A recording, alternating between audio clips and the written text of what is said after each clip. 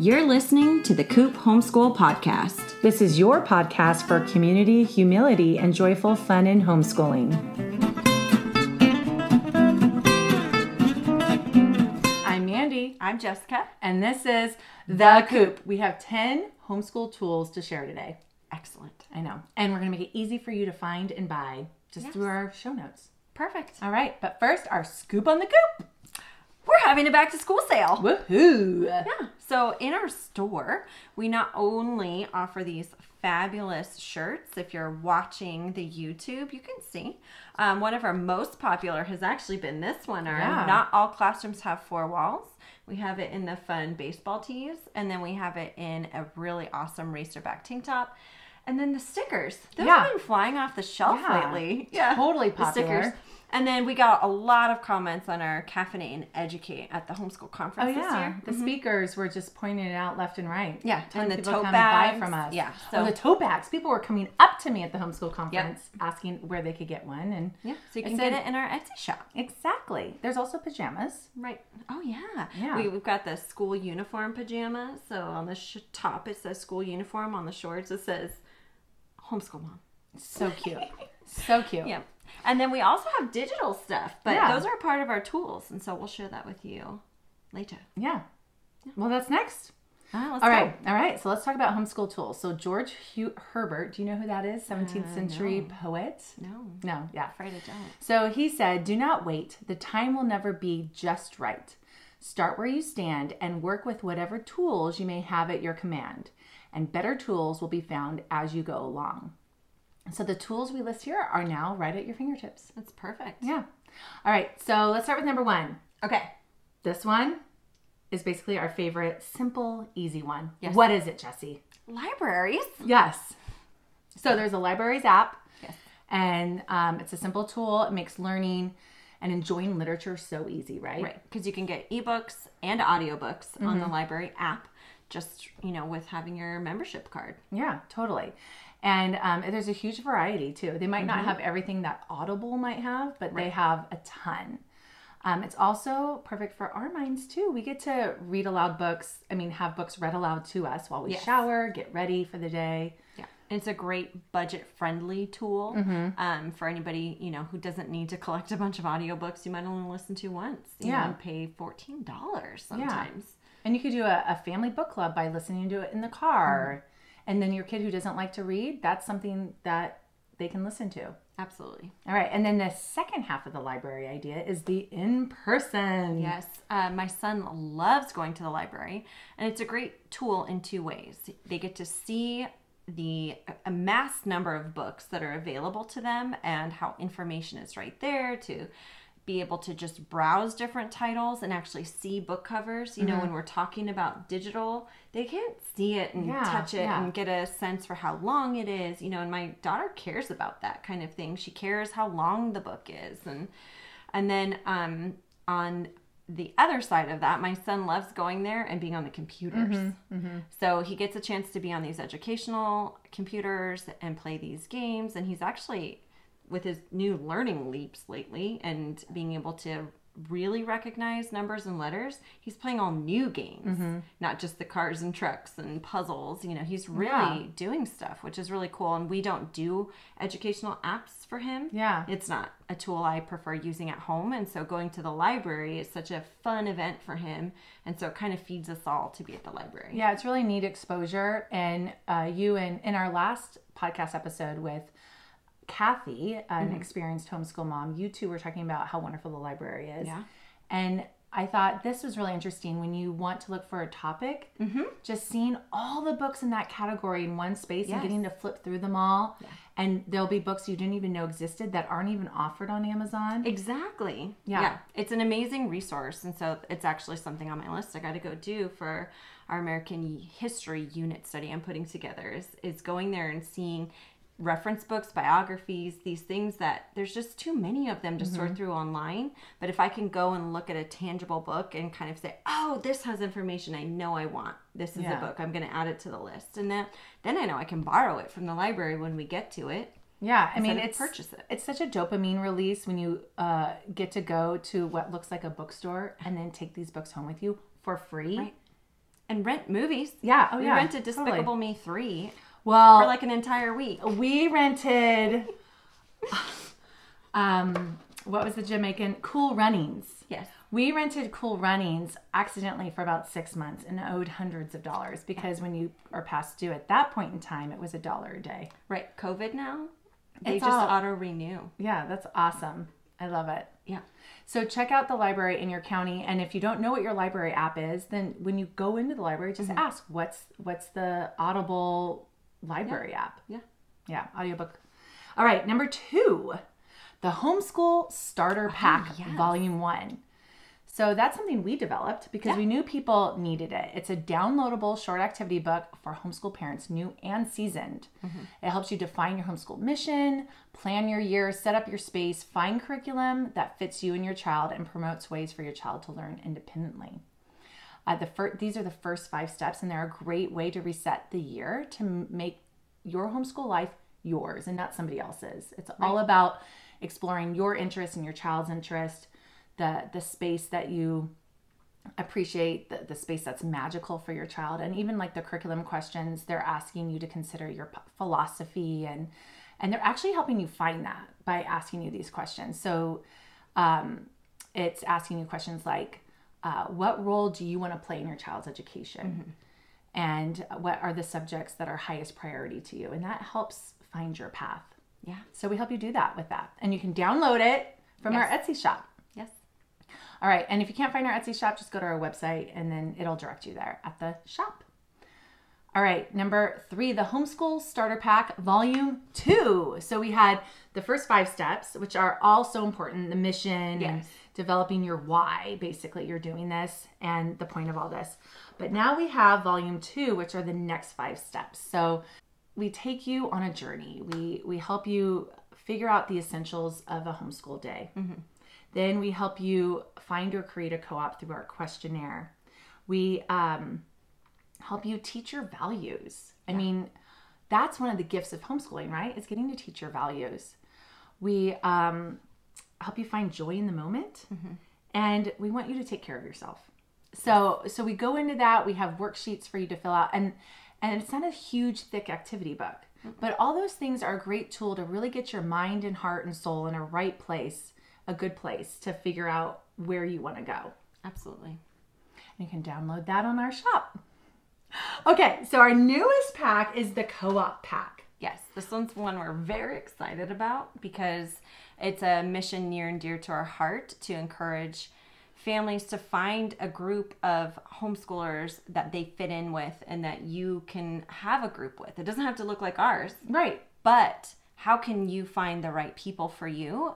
Because it brings us so much benefit, and it's just such a blessing to us and our kids. It totally is. Yeah.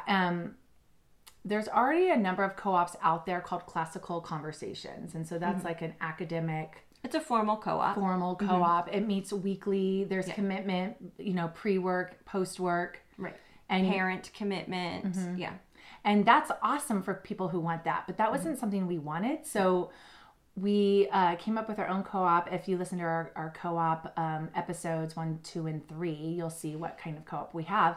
And we want to help you establish one of those. We have so many people asking us, how do I set up a co-op like yours? What kind of rules do I have? Should I charge fees? What kind of commitment should I require? And so we have that in this co-op pack as like a shortcut to all that because we put our best practices in this pack. So we have a co-op questionnaire helping you to figure out what kind of co-op you want. And then we have our sample handbook. Yeah. So there's a no drama policy in there. No one can get their feelings hurt if people hang out together outside the co-op without you. Amen. We also have a membership dues questionnaire to figure out if that's something you need or not or want. Right. And then we have the membership dues policy and procedure. And then we also have co-op theme ideas in that pack. So we have had a number of years of wonderful experiences, and we want to pass that on to you and make it easy for you to create your own coop group. Yes. So the co-op pack is a great tool for you to basically find your homeschool group and to hone in on committed friendships and enriching unique learning experiences together. Okay, number 5, the child's interest questionnaire. Yes. So we developed this because what do we want besides teaching what we value? Yeah. Like what do we want? We want them to be interested. We want to know what they want to learn and what they are excited to do. And so how better to do it than asking them? Yeah, exactly. So I'm holding it up here. It's this questionnaire. It's how many pages is it? 2, 4, 6. It's 6 pages, and it's something you can interview your child with, saying, are you interested, which animals would you be interested in learning about, or cultures, or technology, or performing art? There's a whole list of different topics, places, ideas that they have, how they want to grow, what they want to learn, what skills do they want to develop. You can write it down for them as you talk with them about it, or you can just give it to them and let them fill out the spaces that they want to fill out, and they just leave the rest blank. And my kids have been doing it for years, and I don't usually incorporate a whole bunch of it just because you have your plans. I have my plans. But it's nice to know, like this person is still interested in animals, so I know that's important. I know to focus on that. Or wow, she's moved on from animals, this isn't even on her Sometimes list. it's enlightening in that way. And it's a neat record of their interests too, even if you just have it for that. That is also downloadable on our Etsy shop, so check it out. And our number 6 tool is the About Me activity book. Yes. So you've heard me talk about this a lot. Yeah. It is my kids' favorite thing to do. We do it the first week of school. So if you're trying to figure out what to do for the first week of school that is unique and fun and can bring joy and life to your homeschool, try the About Me activity book. It's 8 pages, but 2 of them are for them to do art. Okay. So one of them is their portrait, and another one is make whatever art you want on this sheet, whatever medium you want to do. And then the other pages are bits about me, like I am, I love, I wish, I hope. It's kind of a fun way to see how they finish the sentence. Their favorite things for each topic. Write your favorite things: song, music, story, place. And then about my school. So what if they go to a school 2 days a week? Right. Or 1 day, or they consider dance class their school. Right. Who knows what they consider their school? And so that's kind of fun interesting too. to hear. Yeah. And I have asked them every year who their teacher is. And sometimes it's me, and sometimes it's their piano teacher. Yeah. It's so fun to see who they pick. And then about their faith. I have a whole page about that you can use if that's something you teach in your home. But even if it isn't, it'd be interesting to see what they say. What are their answers? How do we get here? Why are we here? What happens when we die? It'd be fun to see whether or not you believe in God, what they have to say about all that. Totally. And then you know if it's something you need to help them work through. Right. What is their understanding? Yeah. And then I also have a motto on the back, like do your best, let your light shine, be kind, be fabulous. And we ask them to circle what motto out of the 10 that are here to pick which one they want to represent their heart this year towards learning. Sweet. And so it's just really fun. And the way we use it, what's so cool about it is we do it the first week. So they do like 1 or 2 pages a day. They're always so excited to work on it. And then they can't wait to look at the previous years. And they are giggling and crying. They're laughing so hard. I can't believe I said that. Yeah. And especially the 5 and 6-year-old ones that they did. Yeah. And because I was writing what they told me, just word for word. And it's hilarious. And I think Maisie started doing hers when she was about 3. Aww, it's so funny. Right. It's ridiculous. It's ridiculous. Yeah. And it's precious. I think the song Roar has been on there like for 2 or 3 years running. Whenever it came out, I don't know when it came out, but that's been one of her favorite songs. So it's just so fun. And then they present it to their dad too at the end, and they can't wait. It's such a highlight. So that's downloadable too.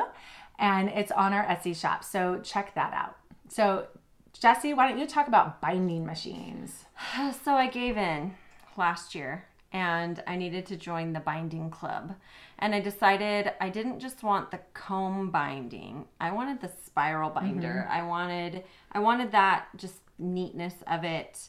And so I went for it. And the machine is big, it's heavy, but super durable. And we bind a ton of stuff. Oh, yeah. And it's perfect because we download curriculum. And so I have the option to print it. And I print the student book usually. I don't print mine. I use the PDF on my computer for the most part. But my kids, I print their books and then I can spiral bind it. And so it's a big old punch. I feel like it's like a old school time clock. Oh yeah, totally. Time punch. It does look very retro, doesn't it? So funny. And so I love that. And then I get to sit there and twist the spirals in. It does have an auto feature, but I never figured that out very well. I'm still manually doing stuff, but I just like spinning the cone. You're so good at it. I've watched you. You're a pro. I am a pro. I'm pretty fast at it now. And then I even got the clear sheets that go on each side. Yeah, and so the ability to customize anything is great. And so you have the less expensive option. Yeah, I have the comb binding. So I would say spiral binding is much more, is superior to comb binding. But the only thing I can say that's nice about comb binding, it's easier to add pages in the back because it just opens right back up again and you can add some more and then put the plastic sheet back on and close it back up again. The spiral bind, you actually have to crimp the end so that it doesn't just spin out. And so you could work its way out, but then you might have to use tear the holes or something. Well, you won't tear the holes. It'll come out nicely, but you'd have to cut it off and get a new spiral to put in there, a new coil. So that would just be a loss of that. That's true. But you decide what you got. Yeah, and there's very few things you have to keep adding to unless it's their personal workbook. So I like to borrow yours. Yes. To do my gather around downloadables and stuff that I print out for my student books. And then I like to print out mine too. I like to take notes and stuff. Because the spiral you can open all the way around and flip over so that you're still only having a single page. The comb, it doesn't do that. It doesn't. And lay flat. And what I figured out with the comb, I have to get a much bigger comb so I can flip it. But you're always afraid it's like, oh, it doesn't feel good when it turns. Right. But it does the job. So if you want to pay less money, I would definitely do comb binding. It's a great tool. But if you have a little extra, I would do the spiral binding. And then, or if you know someone that has one, you could get the other one. And then you guys can rotate sharing like we do. Yes. Although you never really need the comb binding. No, not now that I have the spiral binder. Yeah. But it's great because like the downloadables are cheaper to get. Yes. And if you have your printing ink isn't that expensive or you don't have expensive paper, you can definitely come out way ahead if you just buy the downloadable. Yeah. Okay, so that was number 7. Number 8, the art cart. You have an art cart. I do. I don't use it for art. What do you use it for? I keep my stuff in there because the kids have their bookshelves and I don't have a shelf in the room that we homeschool. It's my big dining multi-purpose room. And so their shelves are there so they can go and grab their stuff, but my office is not close by.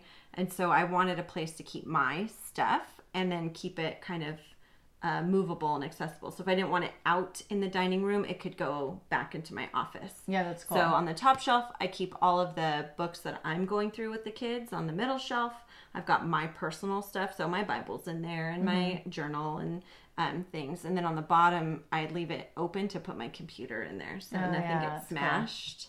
Cool. Yeah. Yeah, that's great. I have 2 art carts. Okay. I just call them art carts because it's fun.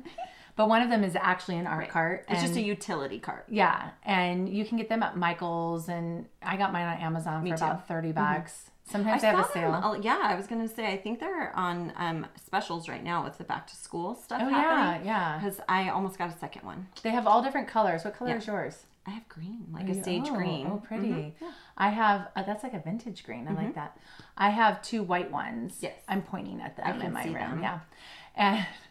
And I have 3 levels on mine, which I like because it's at the kid level. But my mother-in-law has one that's 4 levels, and because she has so much art supplies, she needed the 4 levels, which I haven't really seen the 4 levels. Yeah, I feel like so it must be taller too. It is. It's a whole level taller.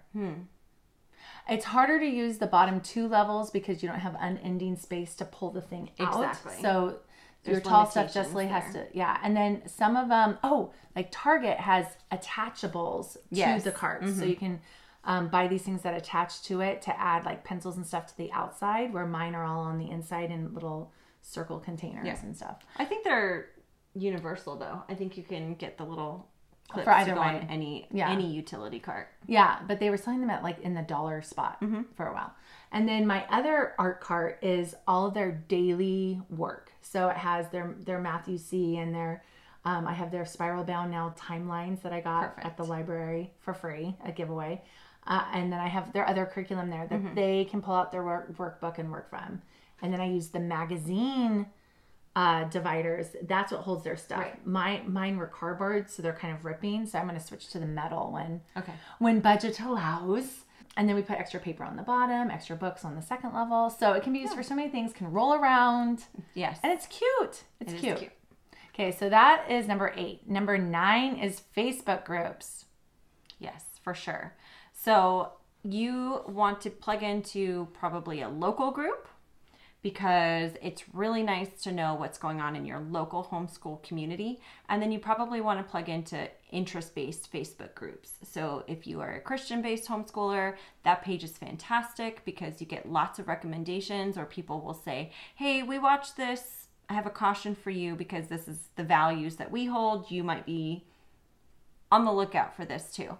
Or, there's game schooling, there's free homeschool ideas. There's a ton of interest-based Facebook homeschool groups, which are excellent resources, and they provide just a lot of good information. You get a lot of questions in there. And so it's a great place to just go and see how you can help somebody and recommend something, or read the recommendations and gain stuff for your own homeschool. Yeah, even like the Gather Round. So Gather Round's a curriculum we love, unit studies. They have their own group, and people are like, oh, what did you guys do with the body one? And then you can see all the comments that people did with the body. Or I want to buy one more unit study. Which one do you suggest? And which one does everyone love? And then you can definitely see which ones people love. Yeah, that's awesome. Yeah. So I love the Facebook groups. You can also find, do meetups. So you could do... I really want a Charlotte Mason nature study group, and I want to do a weekly hike. Who wants to go on a weekly hike? And if you don't have a co-op that already has like-minded people in your philosophy or in your activities, or you don't have people to pull from, that's a great place to do it for your area, right? So I see that all the time. We're looking for a place, people to hike with us on Monday mornings. Who's available? Yeah. Yeah, it's pretty cool. So check that out. All right, number 10, other homeschool moms. Big resource. Yes. Yeah, for sure. I get some of my favorite tangible advice. Yeah. And recommendations that I really value from my other homeschool friends, and then people that I meet, because I get the chance to really understand why that item worked or didn't work for their kids, rather than just some stranger's opinion on Facebook. So while that is helpful, it's definitely not the same as having in-person homeschool moms that you can talk to and discuss things with or share information with. Yeah, we were at the homeschool convention, and it was you, me, and another co-op mom, and I was talking with this booth saying, oh, maybe I want to sign up for this. And our friend was there, and she was like, oh no, Mandy, you're not going to like that. That is not for you. Right. Does not fit your personality and how you want to do things. And I was like, oh, and she's like, yeah, no, I know all about it. Yeah. So, but it was great because then I didn't really waste as much time. Yeah. Because if people know you, they kind of know like, oh, you want more of a hands-off thing probably for this, or more hands-on thing for this. So, or this child might appreciate this more. And so it's just cool when they have insight into you, to your kids, to your family, to how your home is set up, and the type of ideas and advice. And also it's just fun. It's just fun to have homeschool moms. So I hate to call it a tool, but it's just, it just enriches your life in such a huge way. For sure. And so basically homeschool moms are our coworkers. Yes. And when I used to work in an office, our coworker, we'd go out to lunch together. We would probably spend half the day, a third of the time chatting. Yes. And not a lot of work got done, right? But that was just our social time. Right. And sometimes we can feel alone in our homes. And so having that group of women, or even just one or two to talk to and hang out with, it's just, it revives you and reminds you you're part of a community. Definitely. Okay. So I have food for thought. Ooh. So we have the 10, right? We have, I'm just going to list them off real quick. Libraries on the app and in person. The Homeschool Starter Pack Volume 1, which is 5 initial steps, Homeschool Starter Pack Volume 2, which are the next 5 steps, Co-op Pack to help you start your co-op. Yes. The Child's Interest Questionnaire, self-explanatory, About Me activity book. Number 7, Binding Machines. Number 8, the Art Cart. Number 9, Facebook groups. And number 10, other homeschool moms. So food for thought. Okay. Comedian and medical doctor also, Ken Jeong. Is that how we say his name? Sure. He's in those Judd Apatow movies. He said, you can have all the tools in the world, but if you don't genuinely believe in yourself, it's useless. So I'm just going to read what I wrote about that. Okay. I think trusting your instinct and your calling to parent and raise your children is the foundation of being equipped as a homeschooling parent. So these 10 tools are definitely going to help you homeschool and enrich your life. But belief in the process, trusting in your convictions, that's really going to help you use these tools. That belief is made pure and firm by reading your Bible or devotional each day, if you have that. And that's something I'm going to work on this new school year. That. Yeah, because that will set my mind, my heart, my soul right. It will remind me that I can use these tools to glorify God. Like that's who I'm seeking first in what I'm doing. I actually 2 years ago went through a homeschool mom devotional. Oh. And it was really helpful because she already did that work of relating it to your homeschool, both the struggles, the good things, the things we want to focus on. And so that was a helpful one, and I'll link it. I don't remember the name of it, but I'll link it in the show notes for you guys. All right. Well, cool. Well, there's our 10 tools. So now it's time for the Coop Q&A, where we answer your questions. Okay, so the question today is, what do you do first thing in the morning? Well, in my house, every morning is a different day. So some mornings are days where we're just going to stay at home for a while, and then 3 days a week we got to get up and get out of the house. Okay. Or that's how it was last school year. So it depends on the morning. Yeah. If we have a stay-at-home day, I let us get up leisurely. I make sure everybody gets fed, and usually breakfast is serve yourself. Once in a while, I'll do something when I'm feeling really spunky. Wow. Yeah, we'll do oatmeal or pancakes. Wow. And then I kind of gauge what my kids are doing. If they're really involved in something that they've chosen on their own, I'll let it ride and give them we're going to come and sit down at the table. I try not to say we're going to start school, but we're going to come sit down at the table together at 10, or 9:30, depending on what time of the morning it's already become. Yeah, that's a great time. Yeah. And then that way it gives them a heads up that that's happening, and then they can decide, oh no, actually I'd like to do that now. Maybe they're just killing time sometimes.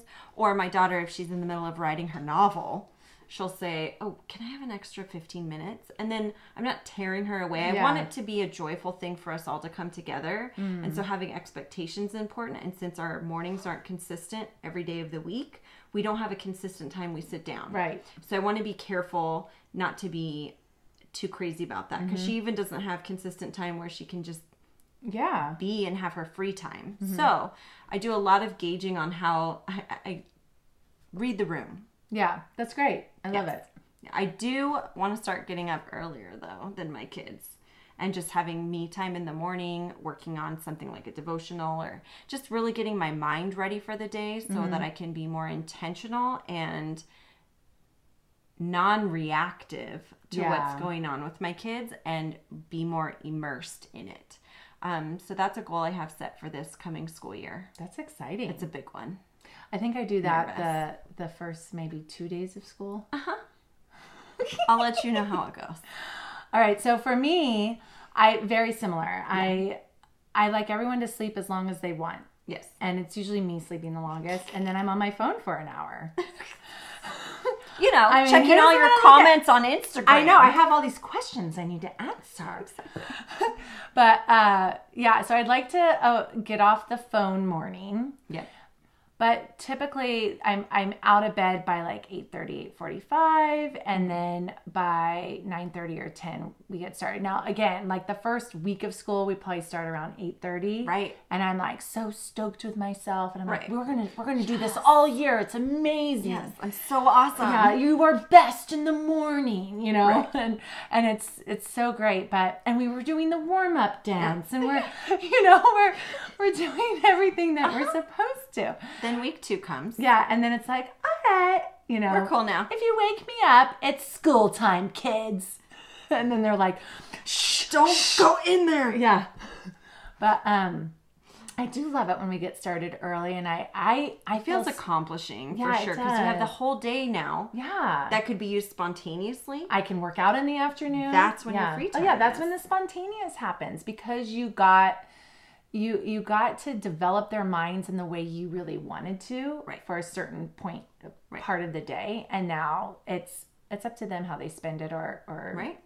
fun stuff you do. The 10 a.m. start time is rough because by the time you've kind of got through enough, or it's interrupted by lunch, you're getting to lunch, then by that time, if you have afternoon activities, Yeah. you're kind of butted up against there. There's no spontaneous time to go to the park or the playground real quick. Yeah, and sometimes I start as late as like 2:00 or 2:30, and then my husband comes home around 3:30 or 4, and I'm like, oh, we've got hours to do. Sorry. We just got started. Right.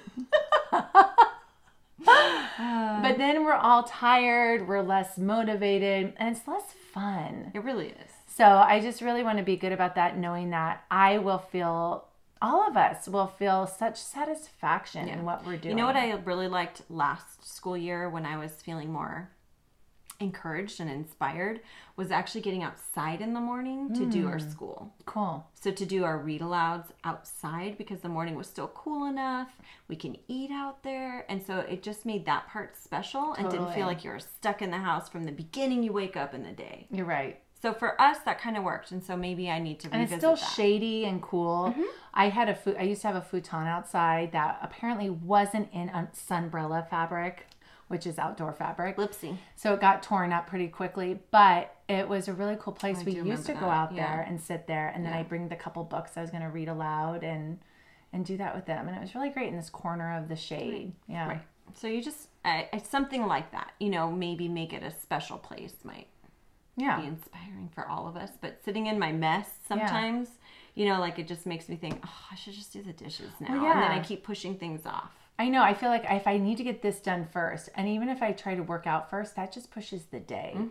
And now I have this morning time. If you listen to our Planning Our Year episode 81, I have this morning time I'm going to be doing. Yep.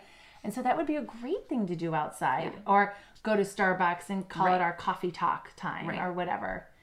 It'd be really fun. Yeah, I agree. Thanks for listening. We love your support. Be sure to subscribe to our podcast, leave a rating and review to let us know how we're doing, and share our podcast with your friends who need a little community, humility, and joyful fun in homeschooling.